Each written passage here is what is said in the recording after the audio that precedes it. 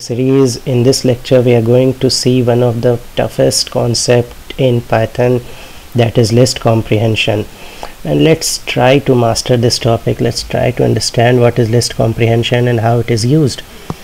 Okay, so I've got a program here. Write a program to copy all elements of a list in an empty list with using list comprehension. Now there is a way to copy. You have seen in how to copy elements using shallow copy or deep copy, but I am using here another method to copy elements because it will help to easily understand the concept of list comprehension.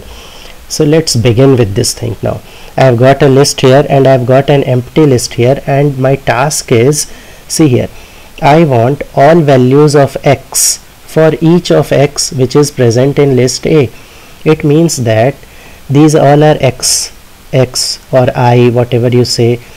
X is 4, x is 3, x is 2, x is 1, and now I want to check, okay, if x is in A. Now why I am not writing if here, it simply means that if x is in A, but I am writing for because I want the loops to take place, loops or iterations. If I had written here if, then it will check, okay, for if 4 in A, okay, 4 is in A, and then it will stop completely.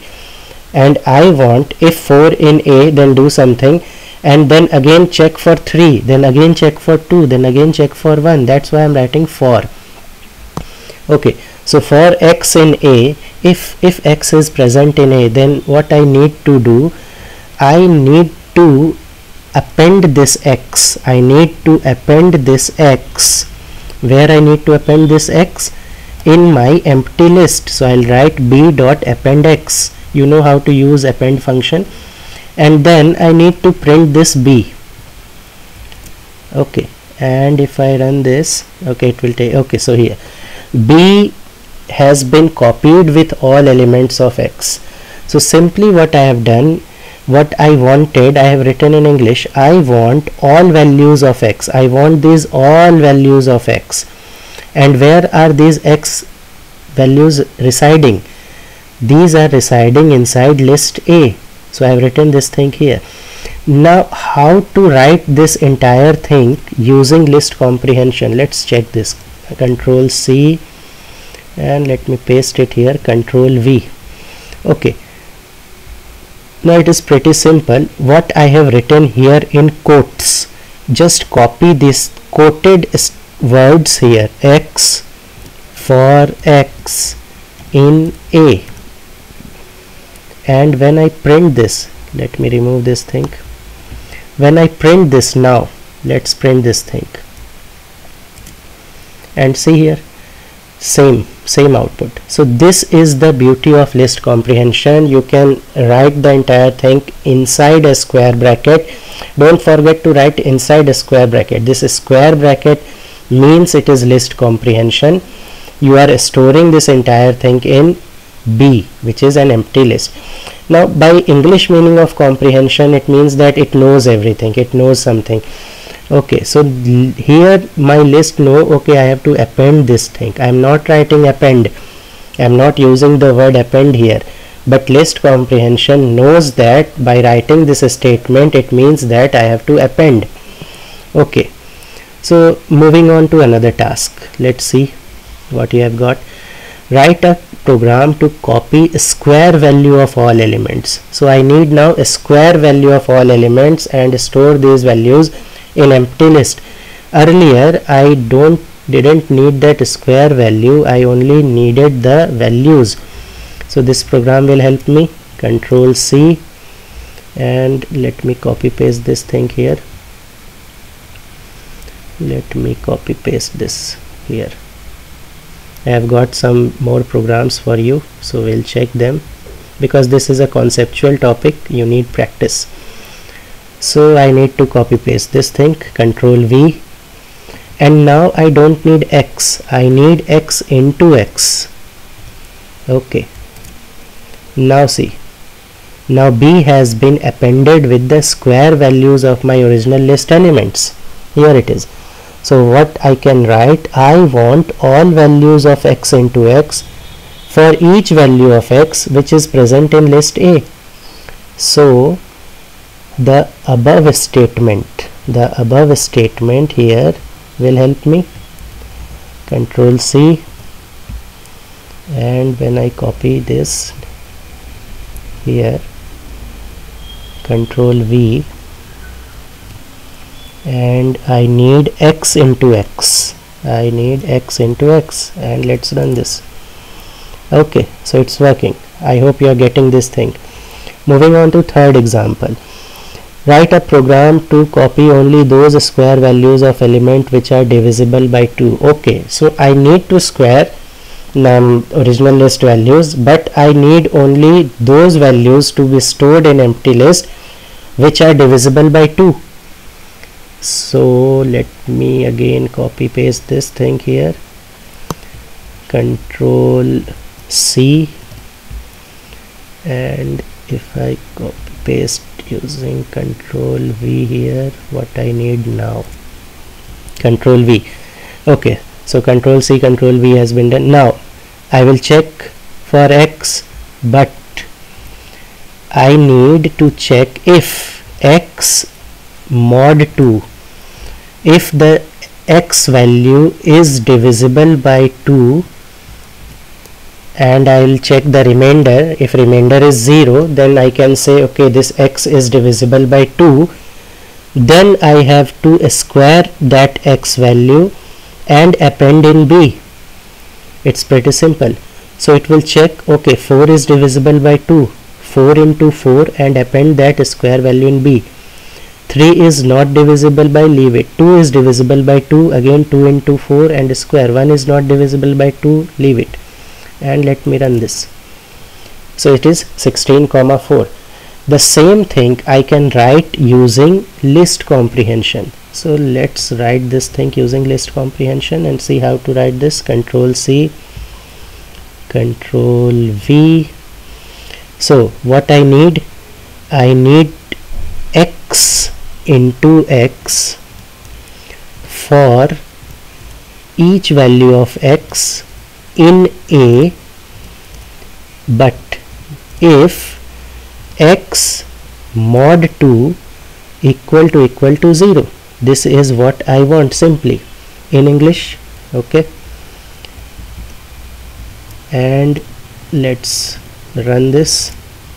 So it's working correctly. So I think you are now getting how to write list comprehension.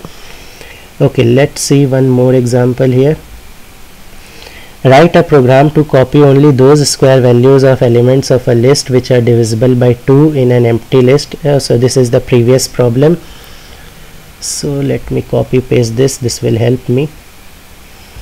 Control C, and let me copy paste this here, the entire thing. Control V. Okay, now moving on. If the elements are not divisible by 2, now here comes the additional condition. If the elements are not divisible by 2, then copy those elements as it is. Okay, so this will work. If the elements are divisible by 2, square them, else. Now I need else. Don't square them, simply copy them. So b dot append x. Don't square them, simply copy them. Run it. Now see the outputs. If it is divisible by 2, 4 is divisible by 2, it has been squared. 2 is divisible by 2, squared. 3 and 1 are not divisible by 2, they are appended unsquared. So this is the basic concept. Now how to write this thing using list comprehension? Let me copy paste this. Control C, and here, okay, this is marked down. Let me just correct this thing here, and okay, Control V. Now what I need, let's see something. There is a slight difference in this code and other codes, and let's see this thing. Okay, so here if you see, this is x, this is output. Okay, so the basic syntax of writing list comprehension other than this English statement is, let's see this. First I need to write the output, so I am writing x here, and then I need to write the loop condition, so I am writing this here. Okay, let's check for another example also. In this case also, if you see what you need to write first output, that is x into x, so this is x into x, and then the loop condition for x in a, so for x in a, so it's working. Okay, moving here, again you need to write the output x into x, then you need to write the loop condition, and then you, if there is another loop, then you have to write that loop also, so it's working. Now what happens if you see these three examples? Here it is nested loop, but output is same, there is one output. In above case also there is one output, and in here also there is one output. But when I use if else condition, now there are two outputs. So if you see here, there are two outputs, x into x and x. So when I write this list comprehension for if else, there is one slight change in the format. Let's try this thing. So this is x into x, so I'll write x into x, the output first, then I need to write the loop, which is the outer loop, so I'll write for x in a, then I need to write the inner loop. So if I'll write if, sorry, not here, if I write here if x mod 2 equal to 0, else more inner loop x. And if I run this, let me remove these things from here. Now if I run this, syntax error. Okay, because in if else condition there is a slight change in the format which you have to keep in mind. Now here I don't need to write the outer loop at first place. First I have to write the inner loop, then more inner loop if more inner loops are there, and at last I have to write the outer loop. This is only in if else condition, otherwise the syntax will go that we have seen here. We have analyzed in our language whatever we can write in English and how to see. First you have to write the output, then you have to write the outermost loop. That is the basic syntax.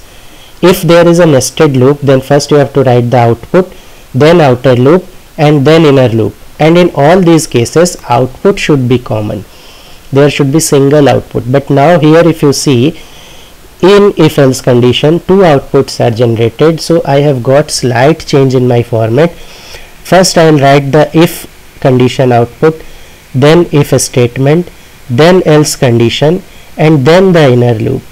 And let's run this thing. Now it's working. See the outputs, the both outputs are same.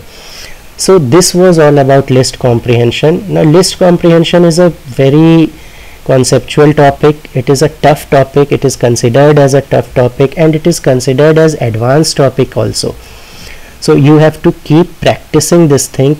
It can be looking difficult at this time, but if you will practice, I tried to explain it in very simple way, a very simple way possible.